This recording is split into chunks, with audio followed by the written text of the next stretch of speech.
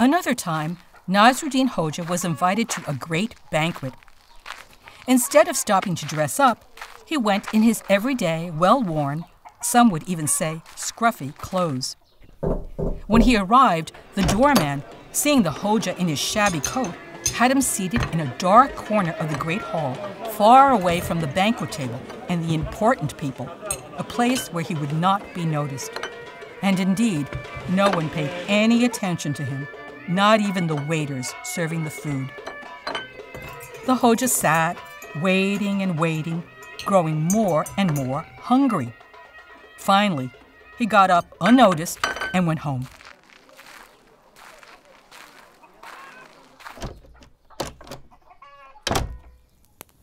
He took off his everyday clothes and changed into his best clothes, a magnificent turban, a fine silk cloak, and a large fur coat, and returned to the banquet.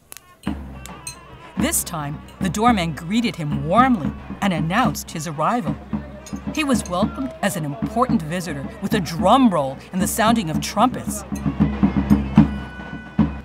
The Hoja was then taken to be seated at the front of the hall, right by the host, who had a plate of the most wonderful delicacies placed before his guest.